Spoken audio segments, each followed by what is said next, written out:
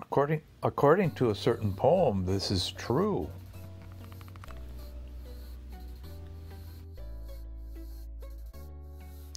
Hello and welcome to another tour by Hawaiian Shirt Papa.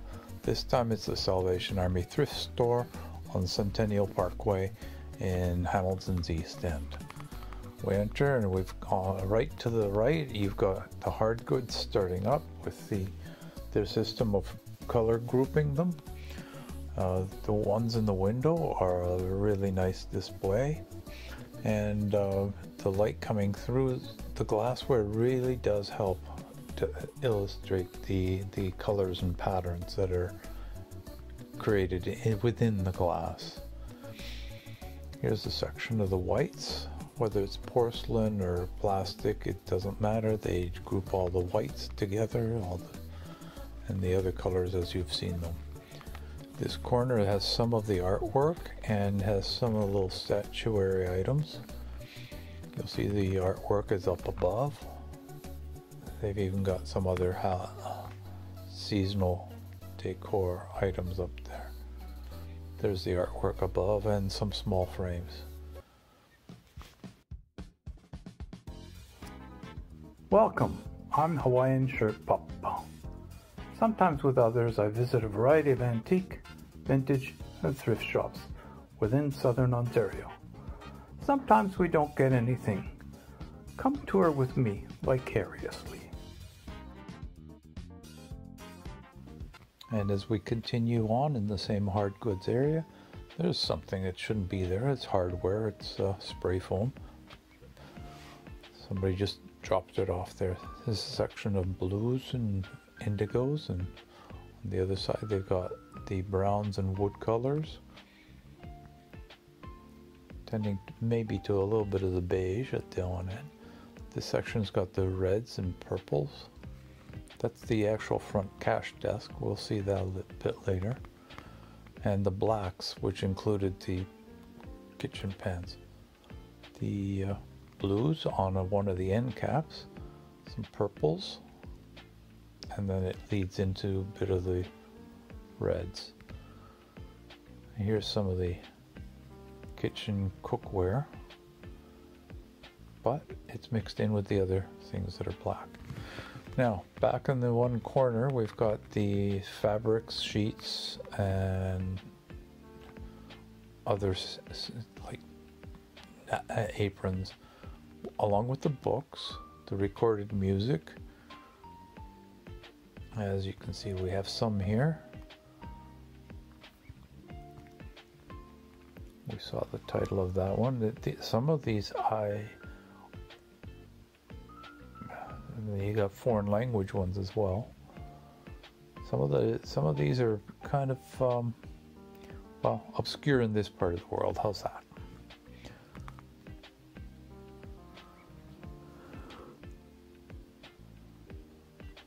Engelberton is the younger years.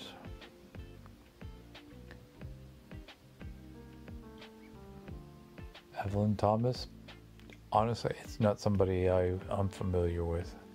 Somebody else may well be. So all the recorded media are pretty well here, whether it's CD, DVD, VHS, LPs, plus you've got your books.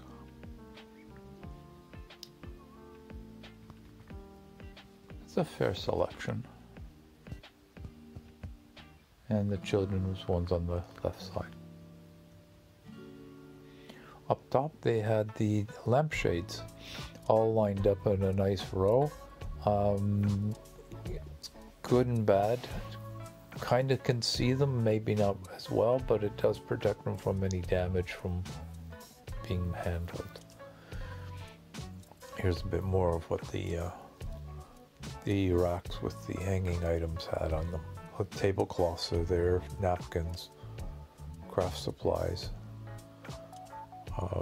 Make what you want. And they'd also had a corner with this portable air conditioner and other items. That we've got some stills of some of this stuff, some kitchen appliances, small ones. a musical amp, a vacuum cleaner, portable vacuum air conditioner. Here's the amp. Don't know enough about these to say anything other than knowing that the price was $51. So, and the portable air conditioner, that you're into $30. Incredibly, that's a really good price for it, to be honest. And then there's this reel-to-reel portable tape player. Really very, very interesting. It's very vintage. Whether it works or not, it'd be great for a display piece.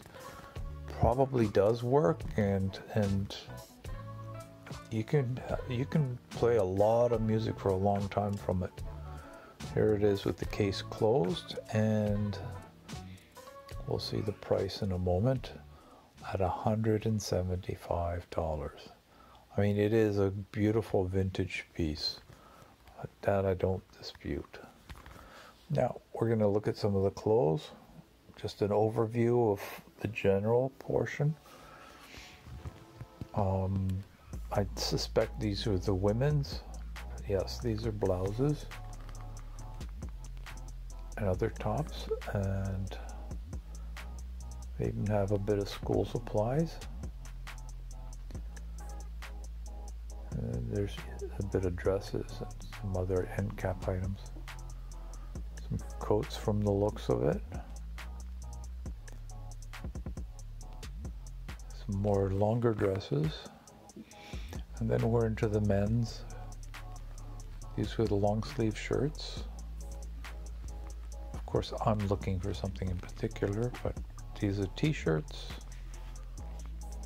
jeans and slacks. There's men's hats, a small group of them. They had these all size 5, not one of any other size, all the same size shoes. These were up at the front cash, but they're brand new pairs of jeans. Now, I'm not familiar with this particular brand name. If it fits you, that's great. You got a nice pair of new jeans that way. There's some children's clothes that was back near that same corner with the books. And getting into the part that I spend a bit more time on, I'm looking for the Hawaiian shirts. They had quite a selection here. We have some stills following this. Some really colorful ones. So really interesting designs. I thought they were lovely pieces. There are a variety of sizes, not necessarily all the larger sizes. They went down to mediums in this particular collection of the Hawaiian shirts. Sailboats. Let's go sailing. Oh, that's a oh, tall ship. Yeah, you could use it that way. Small pattern though, but bright. Here's another one, bunch of leaves all over it.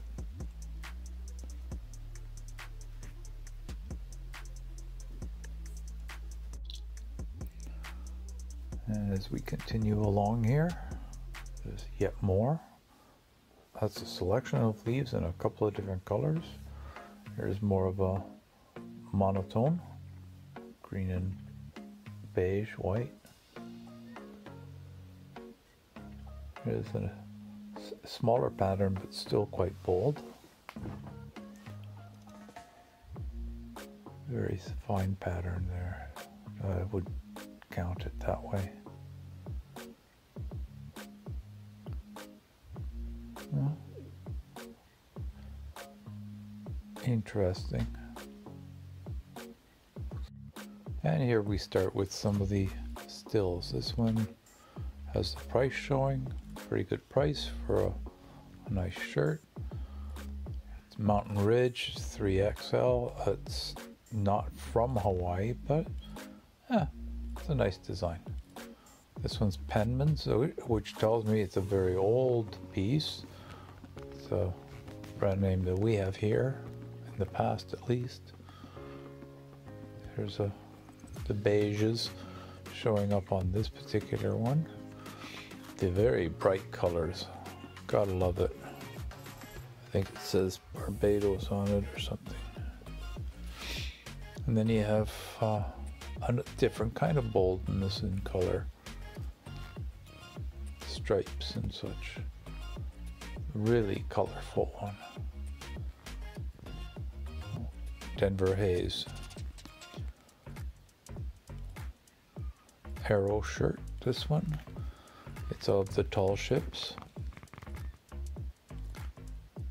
Yes, $10. They've all been at that price. That's a reasonable price for these kind of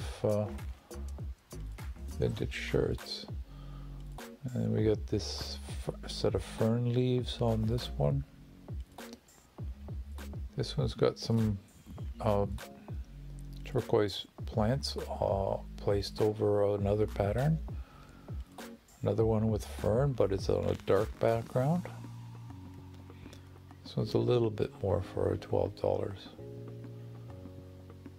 There's a variety of colors.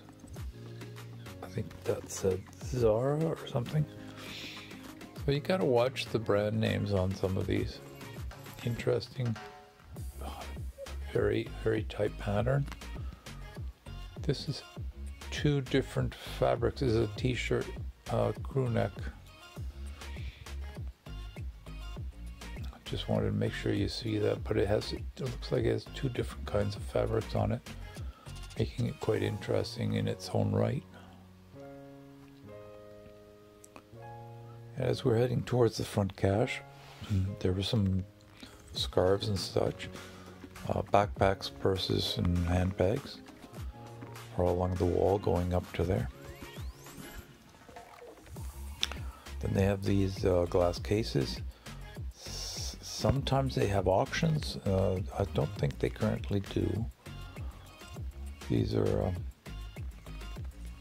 slightly more precious items. Same as when they put them into the showcase right at the cash desk. That's where they tend to have the jewelry and watches, things of that nature.